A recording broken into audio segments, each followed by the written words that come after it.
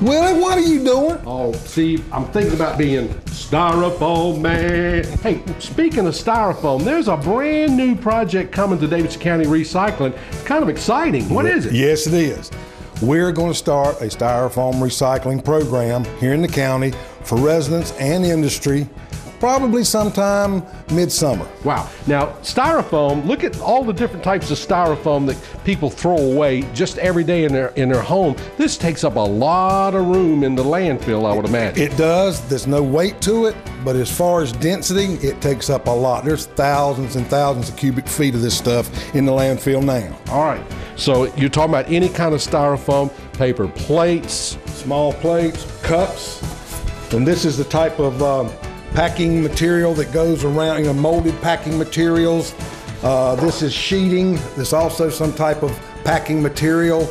We'll take the peanuts. Oh yeah, packing peanuts. Yes, packing peanuts.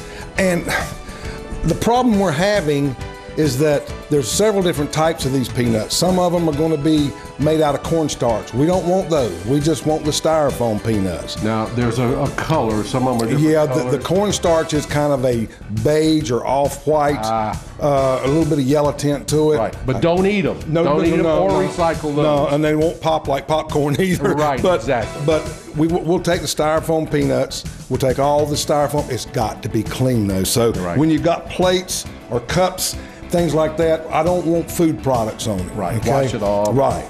Now, the thing that we're going to do, we're going to have this densifier machine that'll take these, we'll drop it in there. Yeah. They will press it, chop it and press it and chop it and press it, and it actually Rod, can you come in on this? Yeah. It actually forms a log, and then we can put it on pallets and ship it out to markets. Wow. So it densifies it to about a 40 to 60 pound log, which is 4 feet long. So that's a lot of weight. That is. That's a lot of styrofoam. That's going to make a big difference in our landfill, though. All right, Steve, when it comes time, we'll go over exactly how to separate the styrofoam like you do your regular recycling. Yeah. Oh, yes. Now, well, what we're looking at doing is I think it's Dart Industries down in Randleman. Right. They've got a program where you bring it to their location, their Dart plant, and they separate it all out there. So it won't go to the box site locations or the recycling centers. Right. It'll have to come to one central location, and we'll probably have that set up somewhere here at the landfill. Okay. And once we get to that part of this program, we'll have another little talk together, and we'll let everybody know what we're going to be doing. All right, you've heard it right here. You can be styrofoam person and recycle styrofoam. There are a lot of exciting things going on right here at Davidson County Recycling because it makes a difference. Steve, tell them keep watching.